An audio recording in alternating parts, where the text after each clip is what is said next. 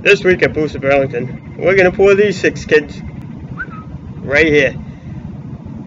And they're all relatively new to us. Yeah, so that's a good thing, right? New to me, new to you. Well, that's good. We'll share them together. How's that? So up first here, new, well not new, it's just new to Massachusetts. So if you ever traveled to New York or Jersey, you would have found this stuff years ago. But this is Old Chesterfield from Yuengling. It's just a straight up ale. It's pre-Prohibition era, 1829, back when they started that whole brick and mortar brewery down there in Pennsylvania.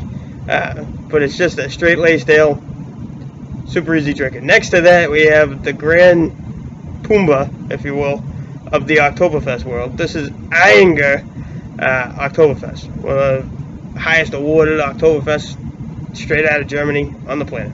Next to that, we have artisanal cider from Crispin out of California.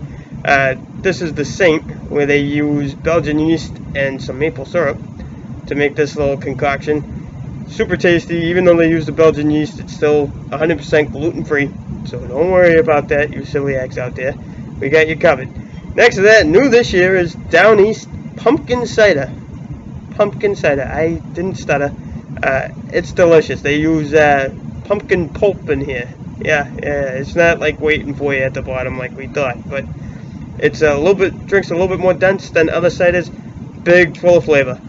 Next to that, you can't talk about, you know, the Oktoberfest season without talking about German beers, so here's just a straight-laced Doppelbock, straight out of Germany, and Dex Brewery.